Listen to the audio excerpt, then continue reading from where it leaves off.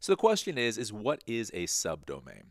So if you're going to a site on the internet and you put in, say, www.failednormal.com, or possibly if your company organization is failednormal.com and you're trying to access your email services, you might go to mail.failednormal.com, or if you're trying to access some kind of file services, you might go to ftp.failednormal.com. Failed Normal is the domain name. The first part before that first period is the subdomain. So www, email or mail, FTP, VPN, so on and so forth. So what subdomains are used for is they're a way to give your users one coherent naming strategy in order to access the internet or the network services that your company is providing. So what you can do is for the website, www.failednormal.com can point to a specific web server. Mail.failednormal.com can point to your email server. ftp.failednormal.com can point to your FTP server. Let's say you want to give VPN access to your users. You can then set up a subdomain vpn.failednormal.com. And so if people in your organization want to access the VPN services, they would plug that in for the address and then plug in their username and their credentials in order to log into that VPN service.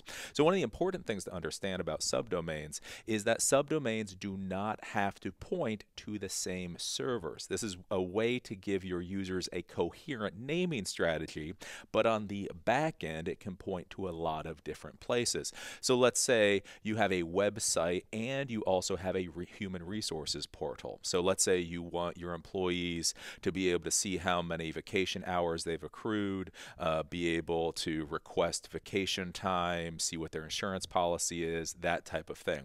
Well, what you can do is you can have www.failednormal.com. That will point to your normal website. So that will go to your normal web server, and whatever is on your normal website will be there. But then you can have hr.failednormal.com, and you can have that pointed to some kind of Oracle portal, and that will be your human resources portal for people to be able to access their employment records or anything like that. So it's important to understand that subdomains absolutely do not have to point to the same servers. Now, many times in the real world, if your network is set up poorly or you don't have a lot of money, your email server and your web server and your FTP server and your VPN server, especially in a Microsoft world, may all reside on the same server, but it's important to understand that they don't have to. So you can have an Oracle portal that's a completely different server, completely somewhere else, versus where your web server is, the email, so on and so forth. The other nice thing with subdomains is you can point subdomains either at IP addresses using something called an A record, we'll talk about later,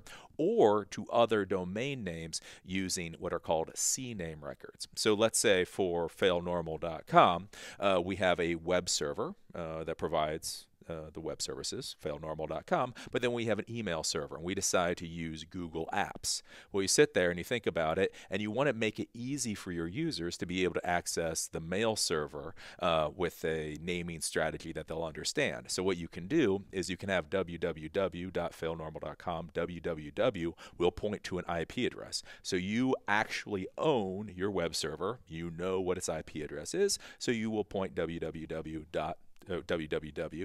to the IP address. On the other hand, for mail.failednormal.com, you're going to be purchasing a service from Google or maybe from Microsoft using their Outlook 365, something like that. Then what you can do is you can have mail.failednormal.com, and that would point to a domain name. So that would then point to, email services.google.com or something like that. So that's one of the nice things about this is using this one kind of domain name strategy, you can point to many different services, many different servers, whether it's an IP address using an A record, whether it's an actual domain name using a CNAME record, you can point to all of these different things. You can have one nice naming strategy. It makes life a lot easier for your users. And so that's what a subdomain is, and that's why it's important.